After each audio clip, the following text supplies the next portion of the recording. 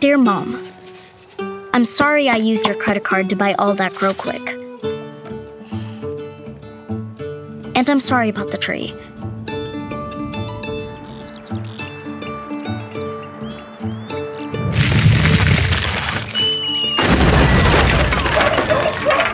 But I think it will be better if I live up here from now on.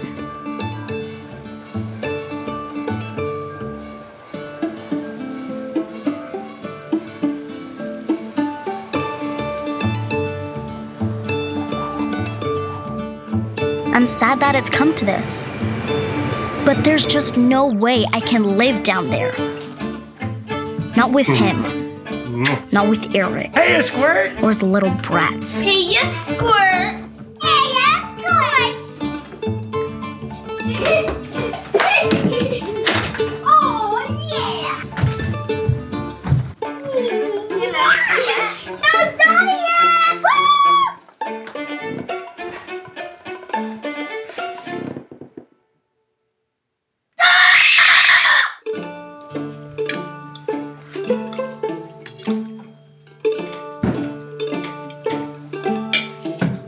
You know, Penelope, Eric and the kids grew these veggies themselves.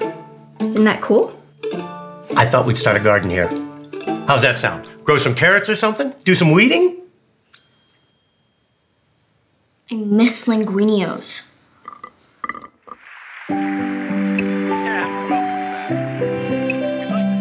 It was great when it was just the two of us. Things were fine. But they had to come and ruin everything.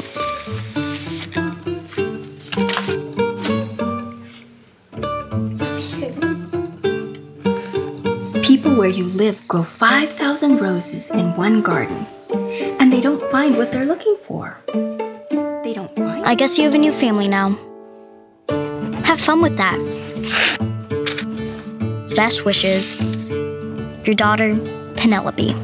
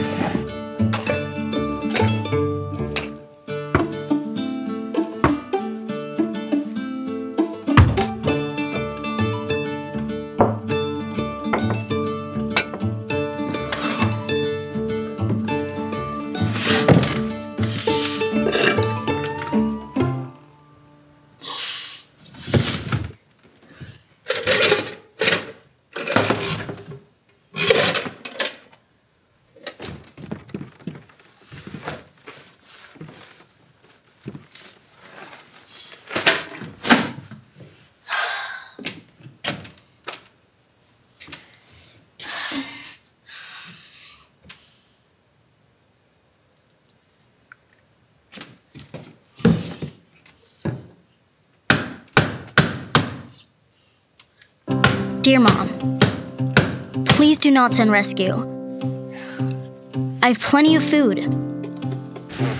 and plenty to do. I even keep up with my brushing, so don't even worry about it.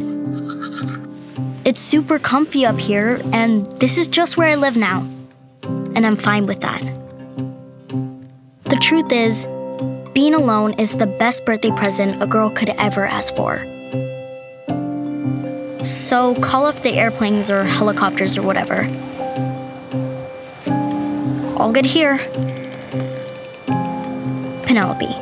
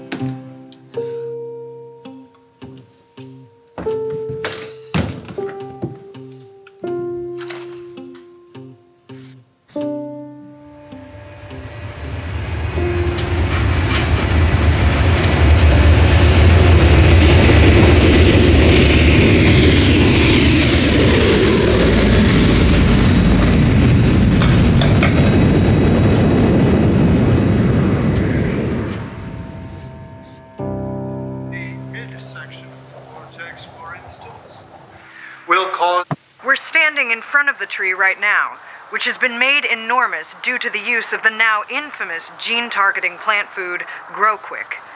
As you can see, the tree is now many thousands of feet tall. It is impossible to climb and unreachable by helicopter or hot air balloon. We just have to hope that she's okay up there. All alone. Mrs. McDowell, if you could say anything to Penelope right now, what would that be? I would say be safe. And we love you. And we want you back with our family.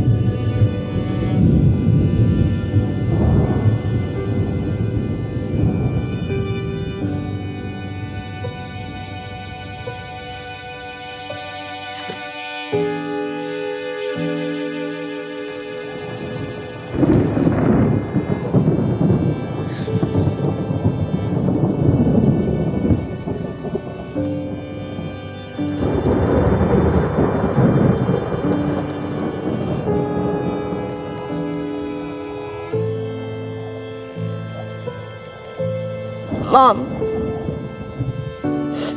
Hey, Mom, can you hear me?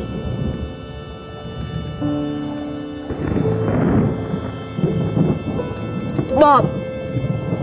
Mom, are you there?